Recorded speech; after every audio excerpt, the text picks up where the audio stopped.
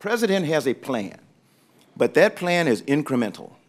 And we can not like him, we can not agree with him, we can not do a lot of things. It is the best plan we have.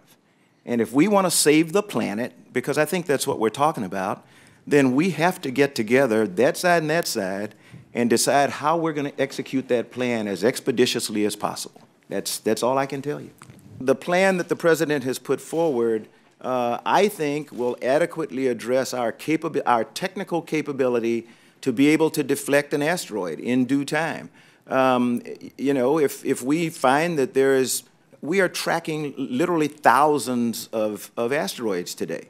The analysis and threat assessment is pretty fast, because once you see it, you can train on it various other instruments, the radio telescopes, optical telescopes, and use the combination of information available from them once they know where to look in the sky to characterize its trajectory and determine whether or not it's a threat. The long time scale, the long pole in the tent, is deploying the capability to deflect one that you discover is on a collision course. It would not be practical to have a laser powerful enough to split it in half. What you can do in principle, if you have a very powerful laser, is to cause jets of material heated by the laser to fly off of the asteroid, and that is essentially the equivalent of a jet engine pushing the asteroid off course.